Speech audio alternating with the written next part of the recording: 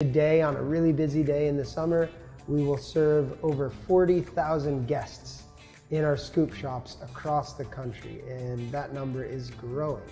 In 2008, Ben Van Leeuwen saw an opening in the ice cream market for a product made with only high-quality butterfat, egg yolk, and cream, mixed with chocolate from farms in Ecuador, barrel-aged vanilla, and pistachios flown in from Sicily.